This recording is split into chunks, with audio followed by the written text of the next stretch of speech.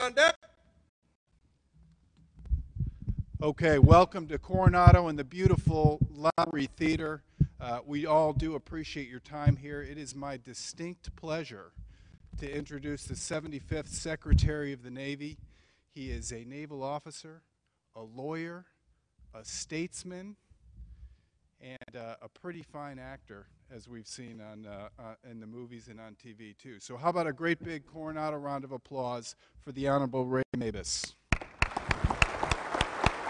Appreciate it. Thank you.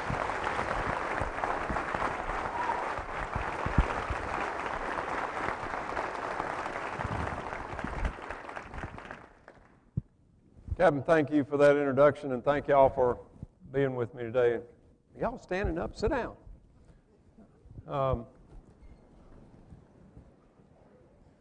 Forgive me a little bit. I can't see much from these lights. I'm going to be pretty brief, and then I'll take questions from you.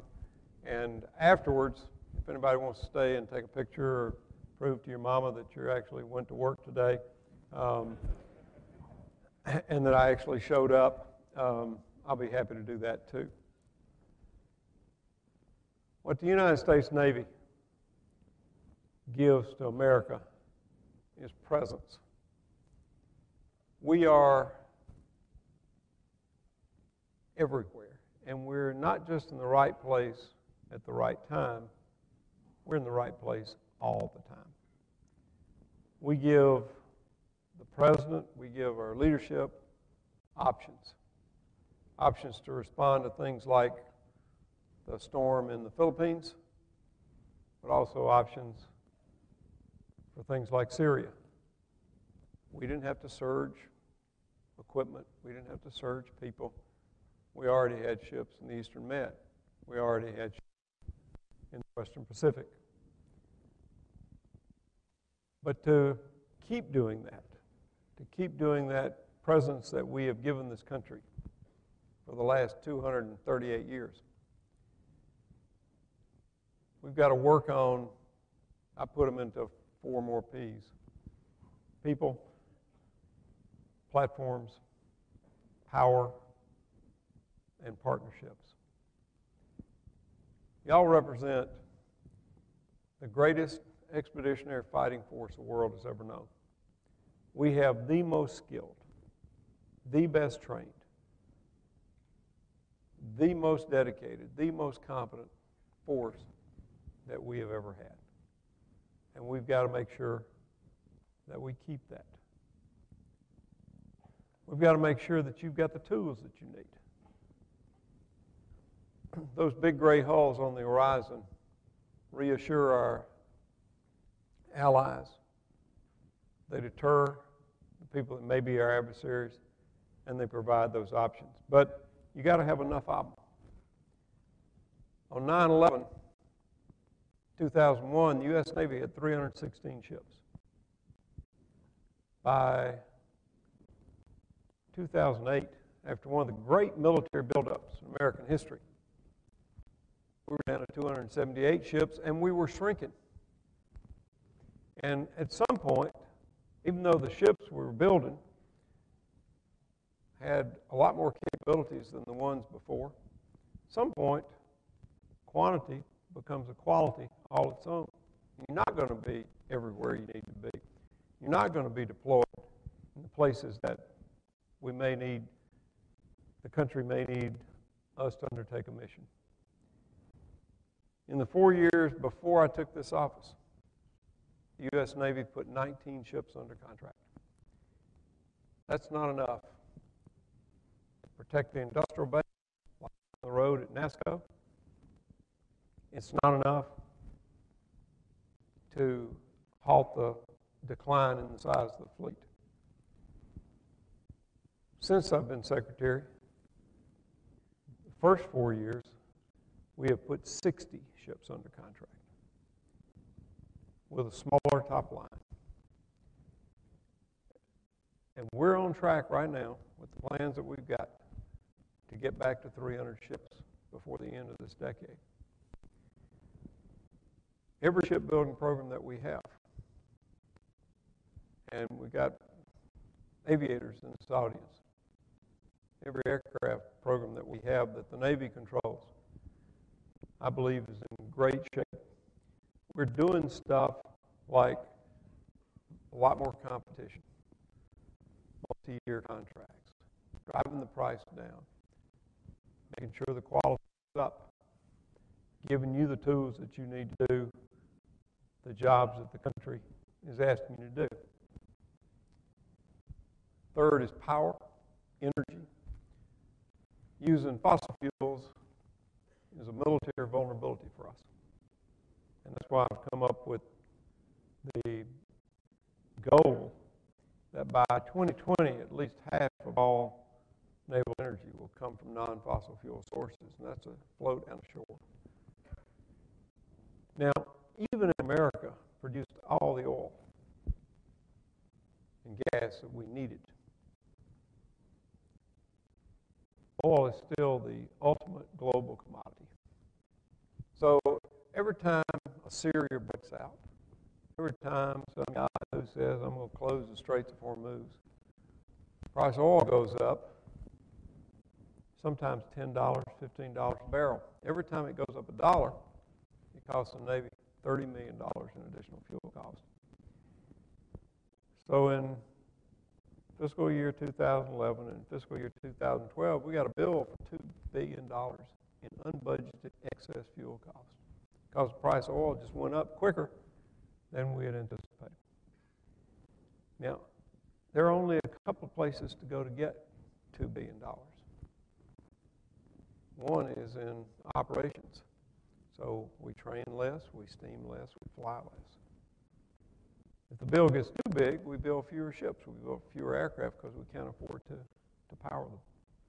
I don't think either one of those is a very good idea. So we've been focusing on platforms and power. And we're on track to do that, to get to that 50% goal, because we need a stably priced, American-made source of energy for our bases, whether it's wind or solar or fuel cells or geothermal or hydrothermal or wave, and for ships at sea. And we need to be more efficient in the way we use energy. And we're doing that.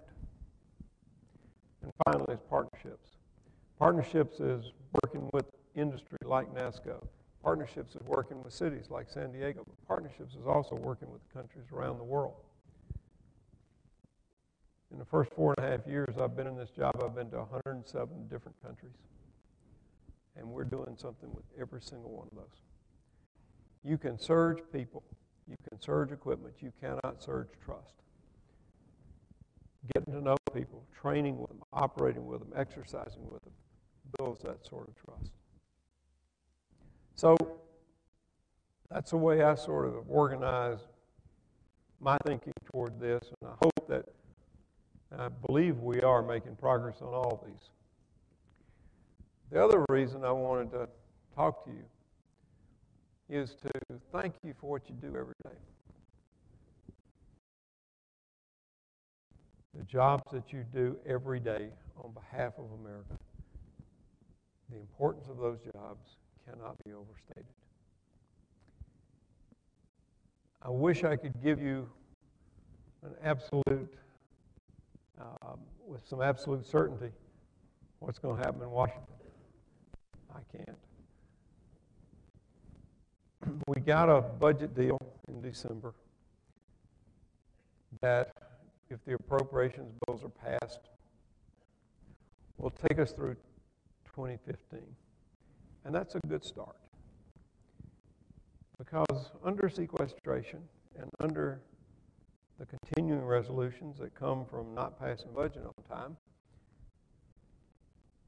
we just couldn't plan.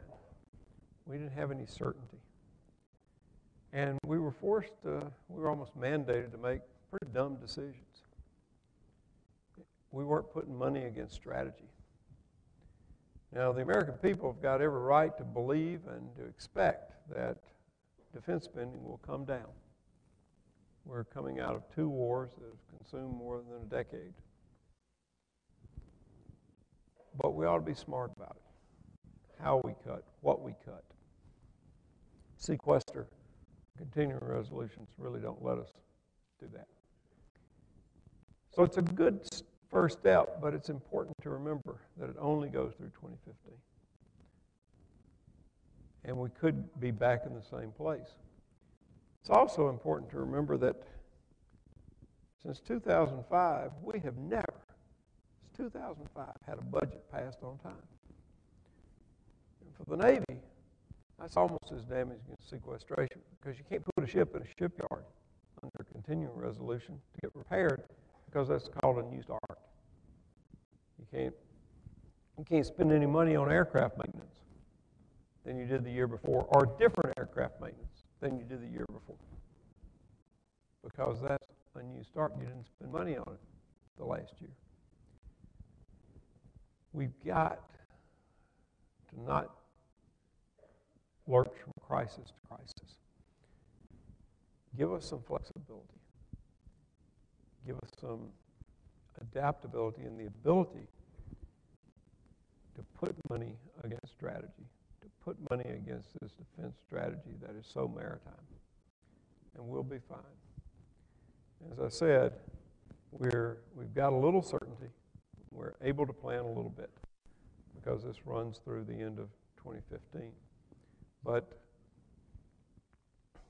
the issue is still there. And because of what you do, you deserve more than that. The American people deserve more certainty than that about the people that they're asking to take on the job of protecting them and this country. So, to all of you who serve, thank you and thank your families for doing that. This, and I'm repeating myself, but this is the greatest, the most flexible, the most adaptable, the most lethal, the greatest expeditionary fighting force the world has ever known. We have to keep it that way. Thank you.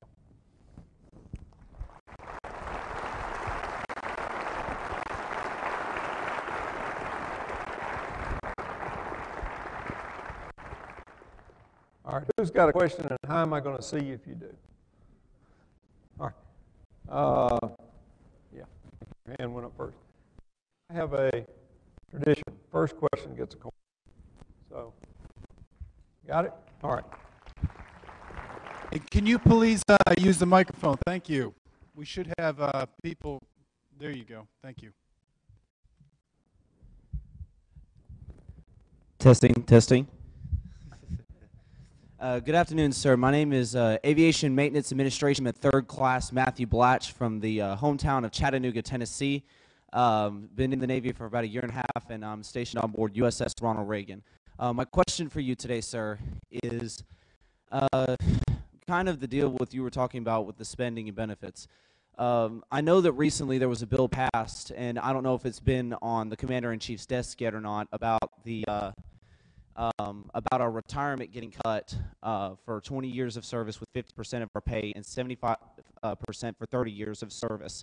My question being is why is it that that now we'll be getting less than 50% of our pay for 20 years and 75% for 30 years, yet members that represent us in the House, the Senate, work 2 years, get a six-figure salary, and they walk away with that until the day that they hit the earth?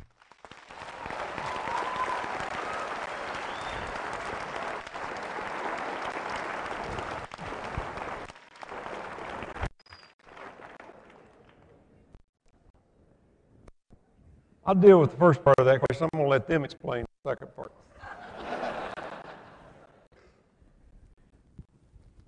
Number one, my understanding of what Congress passed in terms of was that it was not a reduction in retirement. It was a reduction in the speed of increase in terms of cost of living allowances. And I do have to say, well, first, whatever retirement system you joined under, the current one, that's the one you're going to retire under. There looks being taken whether we should change the type of retirement system that we have.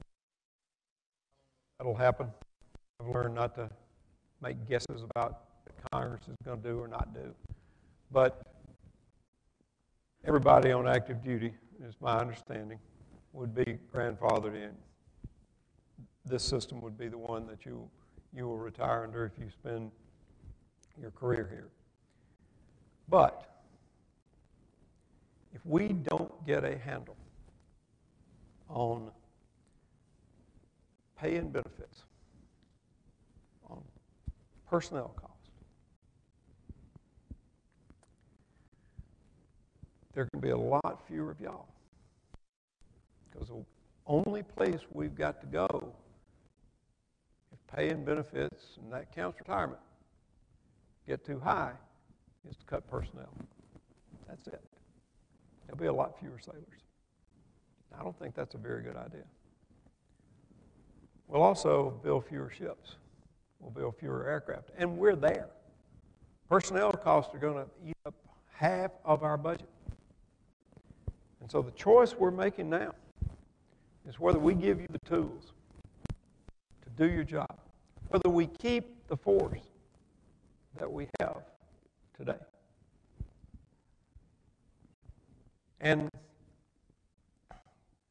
we've got to get a handle on things like health care costs for working age retirees who have health care through where they work. Right now, if you're a civilian and you're paying your part of health care through your employer, you're going to pay somewhere $4,000, $5,000 a year for you and your family. If you're doing TRICARE as a working age retiree, you're going to pay about $500 a year. Now, that's a deal. But it's also eating up budget.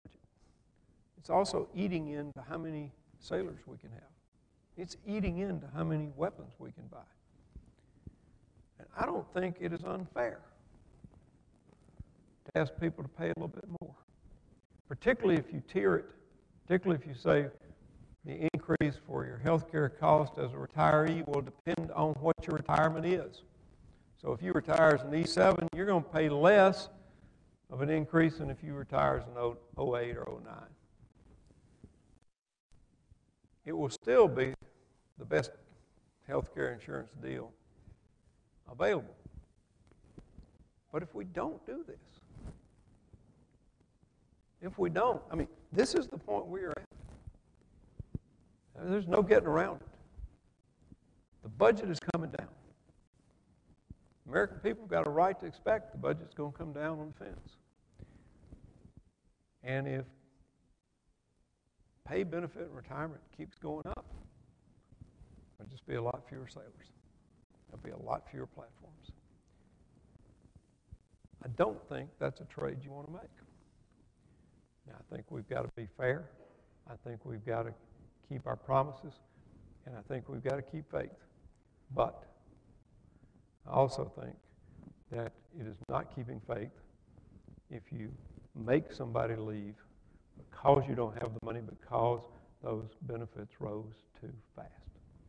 So you probably don't agree with me. That's where I am. Who's next?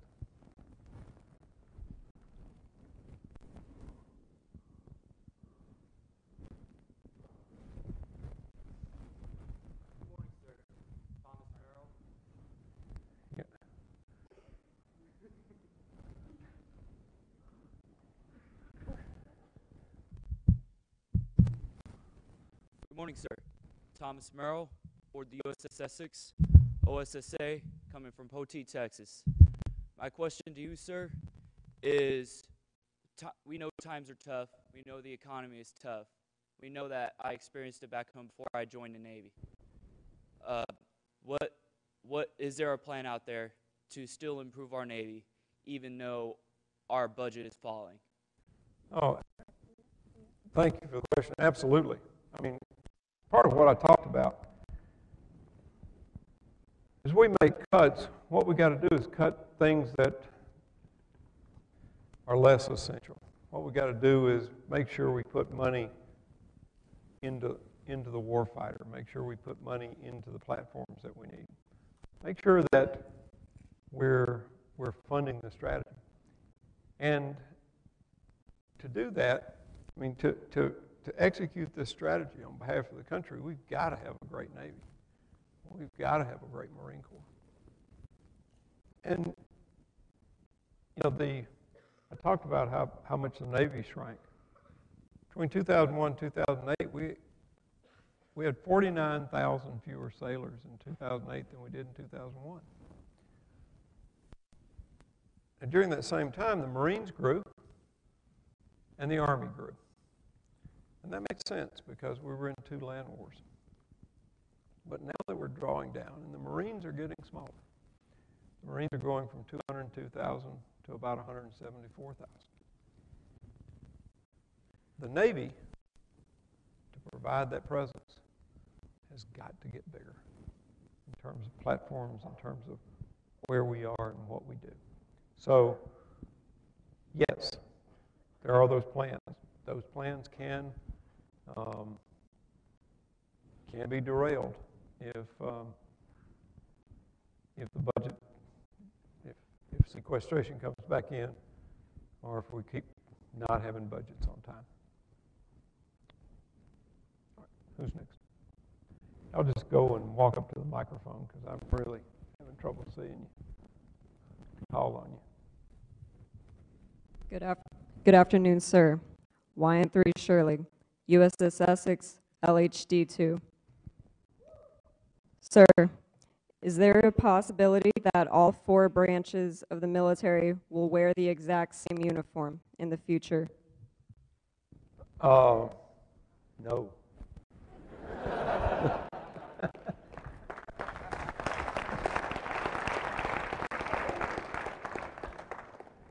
Yeah, I think what brought that question up is Congress has mandated that we quit having as many camouflage uniforms.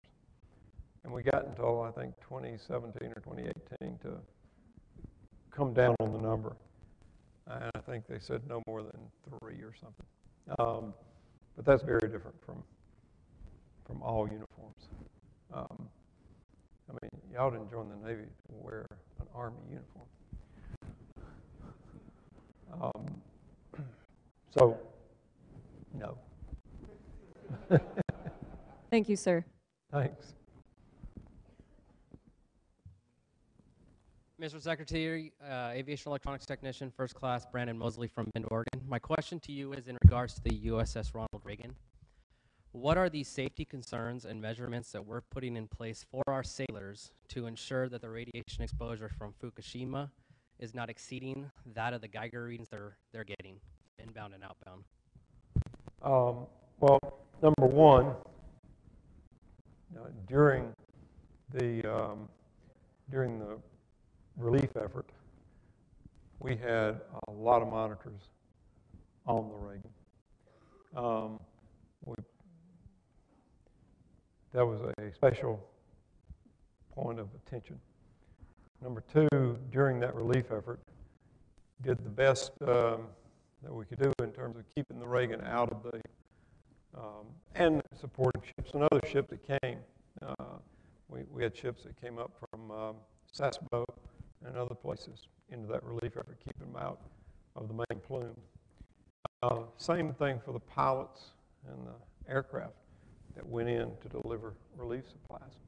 And we have continued to make sure, or to monitor the radiation levels. Now, the levels that the Reagan was exposed to, and during that time, and the other ships that were in there, were way within normal specs. We're going to keep watching. Going to make sure that there's nothing there, but we try to do that not only for that sort of thing, but for all sorts of health issues and potential problems for people. You work in a just day to day, if you're on board ship, incredibly hazardous environment. I mean, one person explained to me when I was on my ship, said, yeah, you're on a steel ship, middle of salt water, filled with high explosives and electricity. Sometimes it's not a good combination. We take these things very seriously. I have not seen anything, and nobody in the Navy, to my knowledge, has seen anything that indicates that there is a problem, was a problem, or will be a problem for the level of radiation that the ships that responded to that disaster will have. But that doesn't mean we're not going to keep watching it very closely to make sure that's the case. Hello, sir. I'm Bianca Blanchard from USS Ronald Reagan, LSSN Blanchard. And my question for you is, now that enlisted women are eligible for submarines and SEALs, and for the women who are interested in taking that as a career path, how would we qualify for those career paths in the future?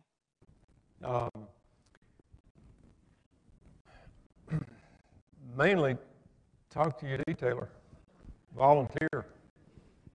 I mean, I was one that made a decision to put women on submarines. And like you said, we've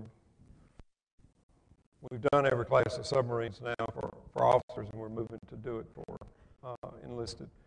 And that's not something that's going to change. That's not something we're going to ever reverse. So there is a career path there. And you know, if you want to give your name to one of my aides out here, we'll make sure that you get the information. But mainly, if you want to do that, you do it like you do any other. If you're changing your rating or want to go to do something different, is talk to your detailer and volunteer. And we need you. So hope you do. Thank you, sir. Good afternoon, sir. I'm MCSN Whoa. Younger, stationed here. I'm MCSN Younger, stationed here at NPACE West, and I have a question from the online viewership. So Rob asks, what is the biggest challenge facing the Navy now? Well, I think we talked about it. The biggest challenge is making sure that as we draw the budget down, making sure that as we spend less on defense, that we keep the force that we have, we keep the level of skill, the level of training, the level of education that's represented here today and out around the fleet. Second, that we keep giving you the tools that we need to do, that we are smart in how we cut things, how we cut the budget, how we reduce the spending. It's not an argument to say we shouldn't be reducing, but it is an argument to say we need to be smart about how we do this. We need to be flexible, we need to be adaptable in how we do this. And given that flexibility and that adaptability, we will keep the great Navy and the great force that we have. Hello, sir. Petty Officer 3 Class Evan Kenny from Toledo, Ohio. Continuing on with the topic of budget, I was wondering if you'd be at all in for or supportive of reinstating a gold standard, possibly auditing and maybe eliminating the Federal Reserve, as they are currently diminishing the value of our dollar, and the petrodollar is resulting in us going overseas, more troops going to Iraq, fighting for no reason, really.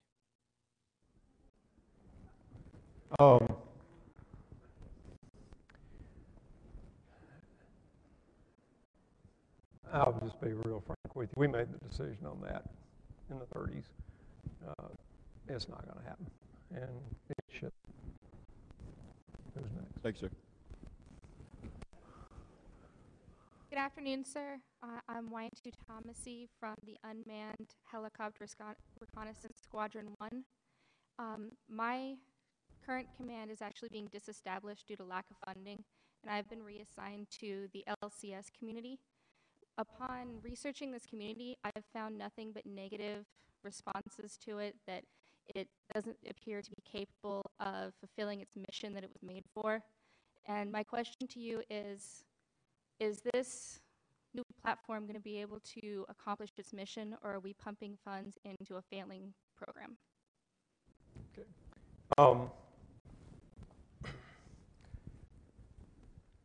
The LCS, Littoral Combat Ship, program started in 2002. First two ships that were built were experimental ships. They were built with research and development dollars, not shipbuilding dollars. Those two ships are out there today. The Freedom just got back from a deployment to Singapore. And one of the things you have to expect from a first ship of the class, and we've got two variants. We got one built in Wisconsin, one built in Mobile, Alabama, is that you're going to have some issues. And it did. First ships of the class, these two first ships of that class had some issues. Now, we've taken those and we've taken lessons learned and we are putting it in the next ships that are being built, and we're going to have 24 LCSs. We've got that many under contract right now or in the water right now. They're modular. So you put weapon systems on, you take them off. As technology changes, you change those weapon systems. You don't have to change the ship. You don't have to pull into a shipyard and spend 8 months there changing a weapon system. You pull next to the pier and you spend a couple of days doing it because it's modular. I think a ship that the LCS is one of the big futures of the Navy. It's very fast, very shallow draft. It can go places and do things that no other ship that we've got can do. And to answer your question directly, yes, it's going to be able to fulfill the mission. And there are missions that we don't know about today that LCS is going to meet. You know, it's had its critics. Some in Congress, some in the Navy. But if you look back, when we started building DDG 51s, the Arleigh Burke class, incredible criticism against that. In fact, one guy said, if you go on an Arleigh Burke class destroyer, you ought to get submarine pay because you're going to sink. Well, that obviously had been the case. When we built the Virginia-class submarines, the very first of those, same thing, huge criticism. LCS doesn't look like any other Navy ship. It fills a different need, and it's built differently. Yeah, you're going to have critics. But yes, that ship can do the job, and it's going to, I think, show why it's going to be one of the backbones of this fleet, because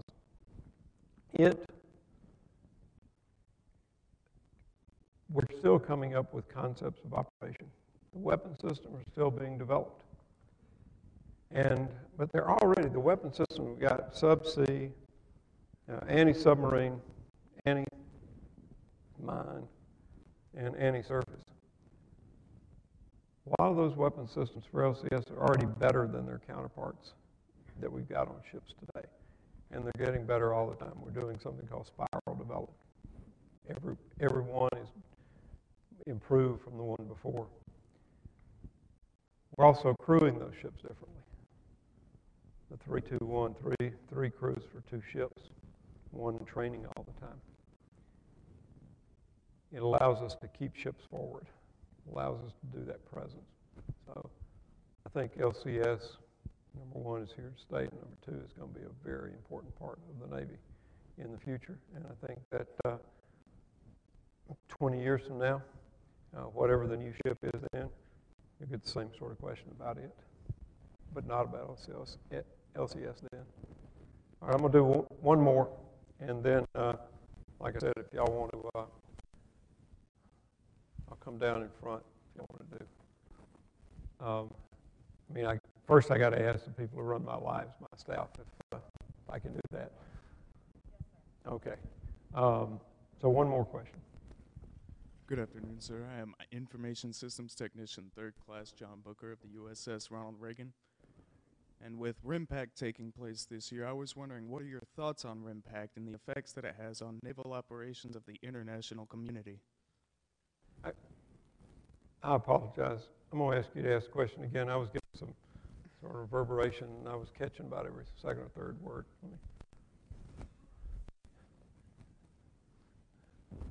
There you go. Thanks.